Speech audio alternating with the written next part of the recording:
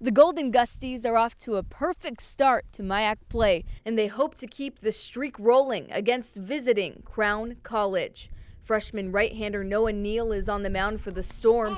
Gustavus counters with senior righty Gavin Baker.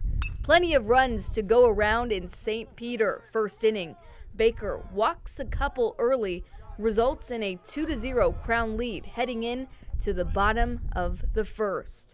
GAC's leadoff hitter Bryce Novak out of Cleveland gets on base with the chop to third. Then Jackson Hansen finds success in the same direction, and an errant throw puts runners at the corners for the Gusties. Baker cashes in right after with a 3-run home run to opposite field to give GAC the 3-2 lead.